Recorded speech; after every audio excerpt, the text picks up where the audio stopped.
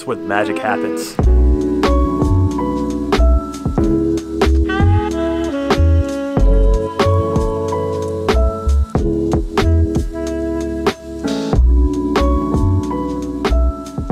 If you remember last week, we weren't even working on the van.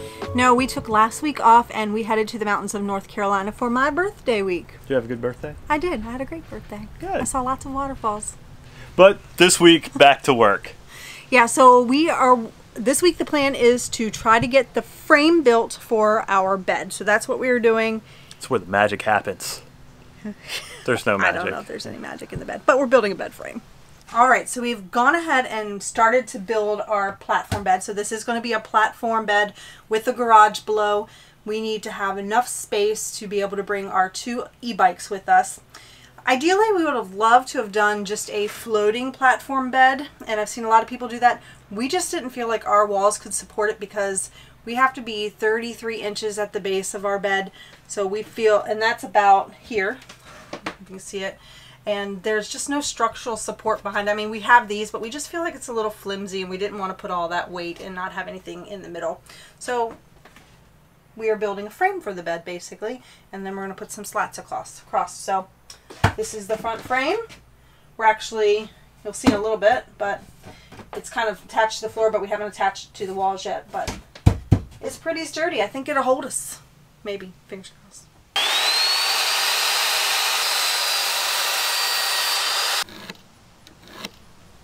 If you know how much I love pocket holes, we're using 2x3s for our bed frame.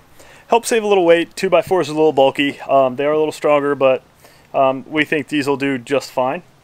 But I got the Pocket Hole Craig HD jig. HD stands for high definition. So this sucker will put holes in 4K. I don't know really. So it's basically for 2x4s and bigger wood. I think it means heavy duty. I'm pretty sure it's high definition.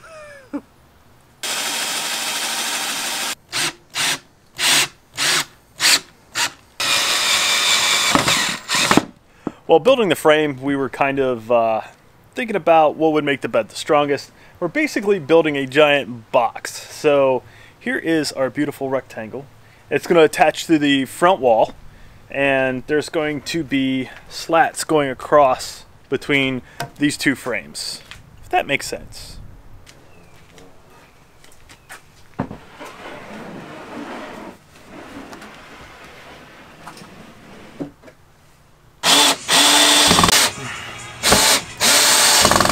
Alright, so we have our nice little framework here. The 2x3s that are pocket holed into the top and bottom here.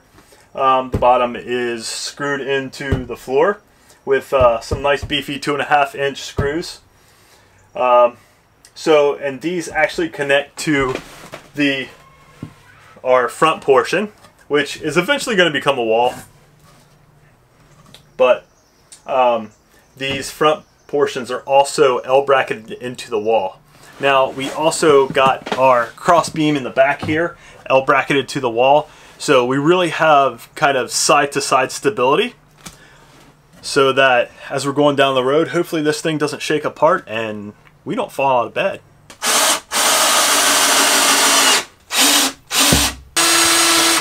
The bed frame is finally done. The topper is what's going to come next, which is going to hold our mattress.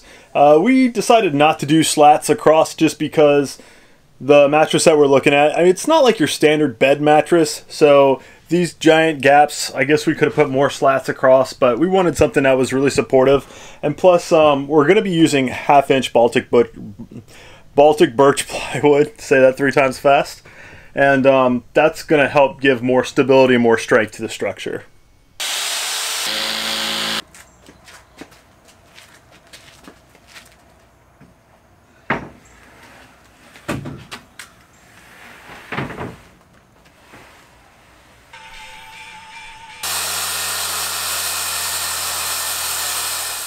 Alright, so we have our 2 pieces cut for the top of our platform bed, and we are now going to drill some holes in it. So you always have to worry. What? We're going to put holes in it! Why are we putting holes in it? Condensation and moisture. So in a small space with a lot of heavy breathing. It is the bed. Yeah, it is the bed. You get a buildup of condensation and moisture pretty easily. Even in our bigger RV, we got a lot of buildup. So we're going to put some holes in the platform wood so that hopefully that will give it a little bit more airflow and kind of prevent that buildup of moisture and stuff. So, yeah, holes.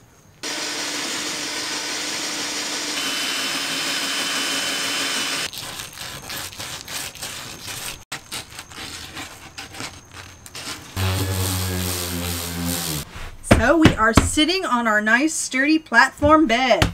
Both of us, it holds us and it didn't even collapse. We're still minus a 7-pound cat. Yeah, and you know, a mattress, but I think it's gonna work. Yeah, so you can see that we have the ventilation holes in, so that hopefully those will work. I mean, if we need more later, we can always add more. Plus, I mean, for those of you who are worried about monsters under the bed, these are not big enough for the monsters to actually get you. And besides, if you have your entire body under the blanket, the monsters won't get you. It's science. Monster facts. Yeah. Don't worry about the monsters. Just cover all your toes. If you leave a toe out, they love to munch on toes. Yeah, and then like your entire body's fair game, even if you leave a little toe out. Yeah, you're done if you leave a toe out. So, well, anyway. We hope you found this video useful, or at least kind of informative of how we did our bed. I know there's a million different ways out there that people do their beds for their van builds, but yeah, we think it's going to work out really well. We're happy with it. Yeah, so with this design, we were really looking forward to maximizing our garage space for our e-bikes. Oh yeah, there's plenty of room. We're able to fit both of them in there. You know, they fit pretty snug, but they fit. And then we have our whole passenger side for our water system that we'll be doing later. And then the right side is where we're starting to build our electrical system. So yeah, it all fits. That's important. Anyway, if you found this video useful, enjoyable, whatever, hit that like button. Don't forget to subscribe. We'll be doing more stuff, promise. Alright guys, that looks like it's going to do it for this video. And until next time, stay wonderful. Call it a day.